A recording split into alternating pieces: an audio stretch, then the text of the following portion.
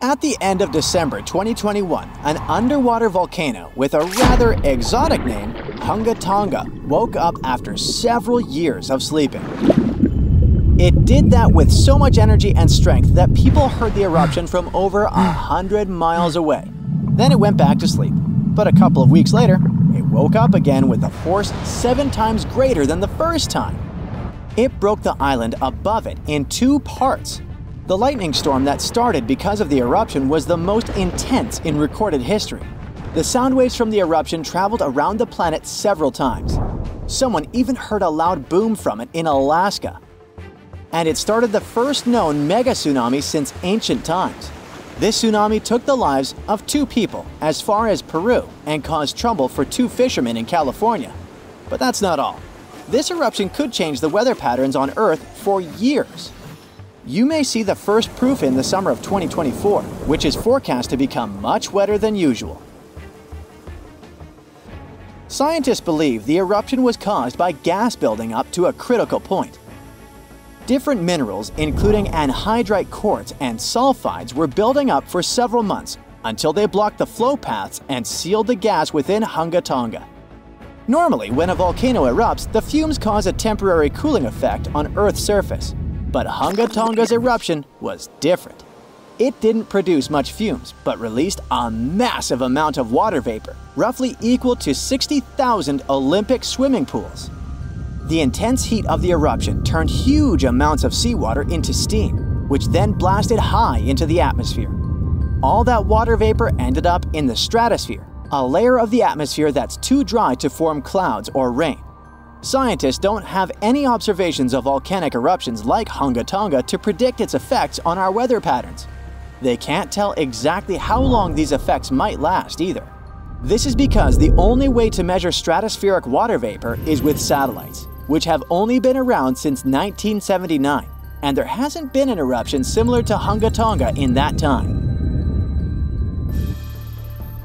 Experts from different countries started analyzing satellite data right after the Hunga Tonga eruption.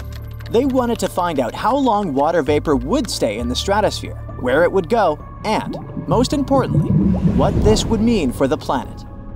The first big result of the eruption, at least partially, was a huge hole in the stratosphere that was hanging on for several months in 2023. By the time it appeared, the water vapor had reached the polar stratosphere over Antarctica. In the following years, there wouldn't be enough water vapor left to enlarge this hole. It looks like Hunga Tonga will have just a minimal effect on global average temperatures. But there are some surprising, lasting regional impacts. One of the scientific models forecasts colder and wetter winters for northern Australia until about 2029. In North America, it predicts warmer winters, and Scandinavia could have even colder winters. This is just one study though, and one approach to understanding how the eruption of Hunga Tonga can change our weather. We do have at least one example from history when a volcano eruption changed the world. Over 2 centuries ago, in 1815, Mount Tambora erupted and caused the year without a summer. In the following year, the winter was unusually cold and wet weather across Europe and North America. A recent study confirms that 1816 wouldn't have been this cold without the volcanic eruption. The immediate effects of the eruption were catastrophic, with tsunamis destroying homes, claiming 10,000 lives, and 80,000 more who fell ill in the aftermath. The eruption of Mount Tambora was one of the strongest in the last 1,000 years. It had ejected an enormous amount of sulfur dioxide into the stratosphere, which quickly spread across the world. It resulted in the coldest year in at least the last 250 years. In May, frost wiped out most of the crops in New York, Massachusetts, New Hampshire, and Vermont. By June, heavy snow covered the ground in Albany, New York, and Dennisville, Maine, and New Jersey had 5 straight nights of frost. The cold continued into late summer, which should have been the harvest season. In July, lakes and rivers were still frozen as far south as northwestern Pennsylvania, and frost stayed in Virginia until late August. Temperatures would drop from above normal summer highs to near freezing within just a few hours. The weather was completely unpredictable. Prices of food skyrocketed. The cost of oats for horses, which were the main mode of transportation, also rose sharply. Some people believe this situation inspired Carl Drees to invent the bicycle in 1817 as an alternative transportation method. Tambora changed weather patterns completely for not just 1, but 3 years. The whole planet got colder, and as crops failed, probably at least 1 million people starved. Scientists don't have solid evidence of volcano eruptions that have taken more lives than Tambora. But the Krakatoa eruption in Indonesia in 1883 is far more famous than Tambora because information about it spread worldwide via telegrams and photos. Its final blast was the loudest recorded sound in history, and people could hear it on 10% of the entire Earth's surface. The eruption started a tsunami with waves about half as tall as the Statue of Liberty. Still, it was less powerful than Tambora's eruption.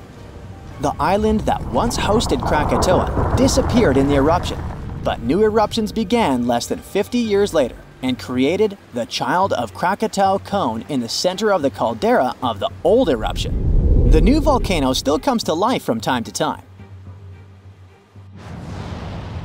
Mount Vesuvius's eruption, which took down Pompeii, is one of the most well-known volcanic disasters in history. It took around 2,000 lives, much fewer than Tambora. According to a famous Roman author of that time, the eruption lasted 18 hours. Pompeii was covered by a layer of ash and pumice that was thicker than twice an average human height. The nearby coastline also changed dramatically.